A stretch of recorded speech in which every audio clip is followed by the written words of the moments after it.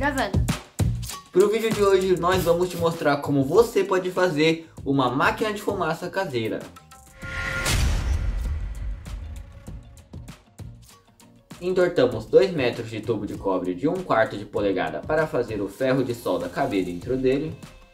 Prendemos o tubo de cobre em uma mangueira de silicone que a gente conseguiu de um manguito de medidor de pressão velho.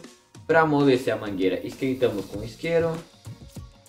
Prendemos um bico de câmara de pneu na tampinha da garrafa.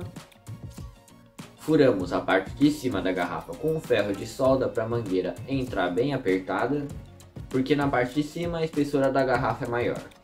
Passamos uma cola de silicone para fazer a vedação da mangueira na garrafa.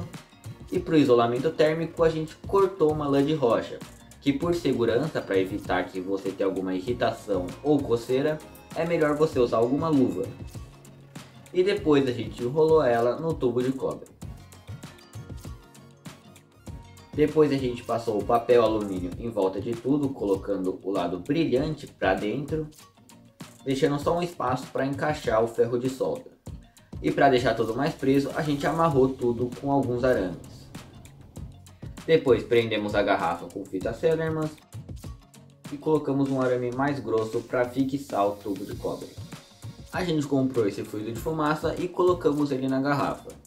E se você quiser fazer o seu próprio fluido de fumaça, você pode misturar 100 ml de glicerina de farmácia, 500 ml de água destilada para evitar a oxidação do cobre, mas você pode usar água filtrada se você não tiver, 50 ml de álcool de cereal ou álcool etílico 70 graus. E se você quiser, você pode também colocar algumas gotinhas de algum aroma que você quiser. A gente fechou a garrafa com a tampa e depois a gente colocou a bomba de bicicleta.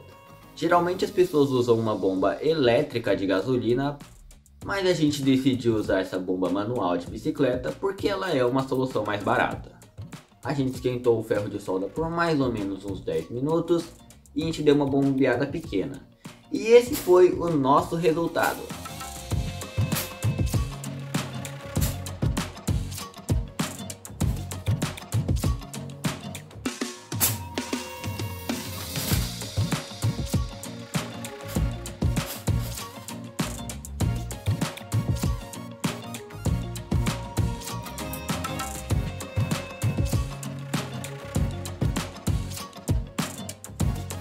Se você quiser ver outros projetos e tutoriais, clique nessa playlist aqui e até a próxima!